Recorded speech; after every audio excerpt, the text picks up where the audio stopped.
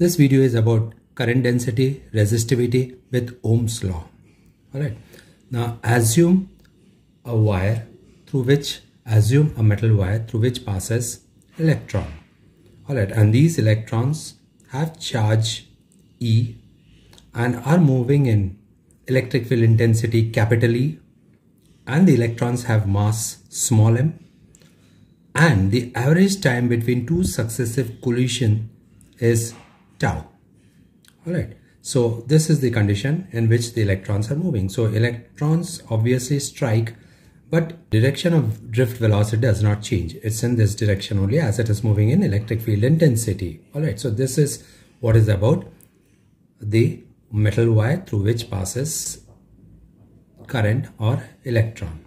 Alright, now let's get into a bit of formulae. We know acceleration is rate of change of velocity, v over t. So obviously v would be taking it there, at.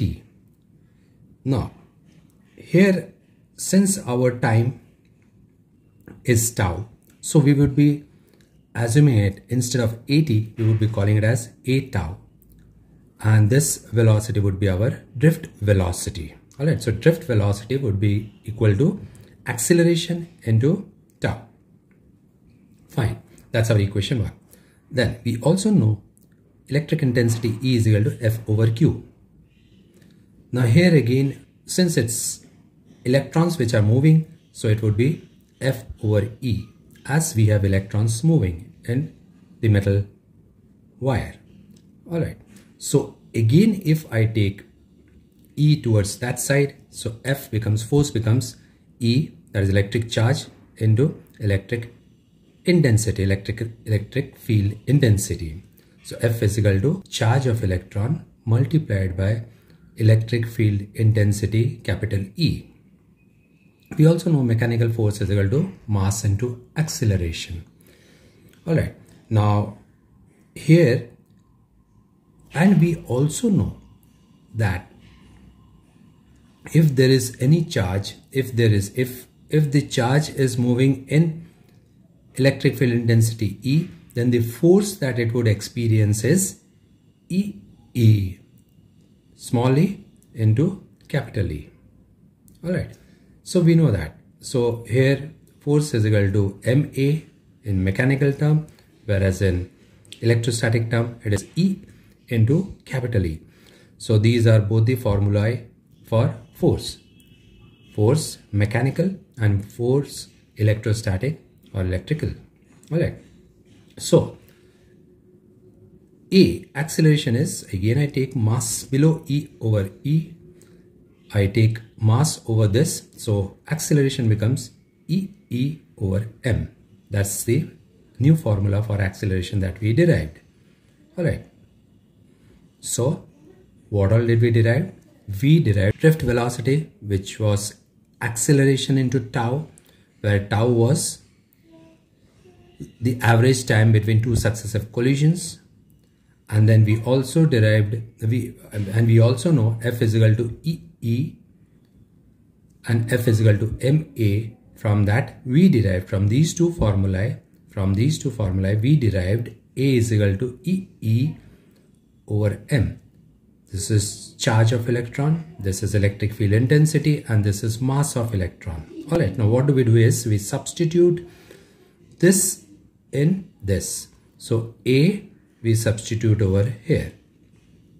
Alright, on substitution of this over here, what we get is Vd is equal to E over small m into tau. In my earlier video, we have derived that Vd, that is drift velocity, is equal to J over Ne. And formula for current density J is I over A, where I is ampere for current and meter square for area. Alright, and this has also been proved earlier. Now if we see this and this, both equations are for drift velocity. So let's equilibrate. So we equilibrate these two equations and we take it in terms of electric field intensity. So the formula comes to this: E is equal to m over E square n tau j, where we know this is mass of electron, this is charge of electron, this is number of electron, this is the time gap, average time between two successive collisions, and J is current density. Now this is the formula which you really have got to focus in, by heart it, understand it, because it may be required for solving some of JEE or NEET physics numericals. Alright, okay. Now we also know the formula E is equal to V over L. So obviously, if I take L that side, V is equal to E into L.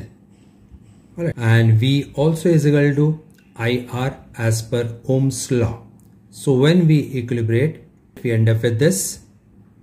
And at the same time, we also know a formula for R, which is rho into L upon A. Why was it? That was because resistance is directly proportional to length of wire and inversely proportional to area of cross section of wire through which current is flowing in, and this is the proportionality constant resistivity. Alright, so we just substituted that. Now this and this, let's check it out. L is common, so it gets cancelled. So what we are end up with is, let's take A out there, so it becomes I over A into rho. Now already mentioned that I over A is J, that is current density J, so it becomes J rho. Now if it is J rho for E, then we also have formula for E, which we have derived already, m divided by E square n tau into J. So J and J, so if we compare these two formula, J gets cancelled, so rho gets the formula of this. So resistivity or rho is also equal to m upon E square n tau, mass of electron, charge of electron, number of electron, and the average time between two successive collisions. Alright, so this is also a formula. So all the formulas that we have got in this derivation are all very important because they can be used in numericals in any format. Alright, so please focus into these formulae, understand them, and by heart them very well with understanding, so that you don't have any problem while solving JEE or NEET physics numericals. Alright, see you then.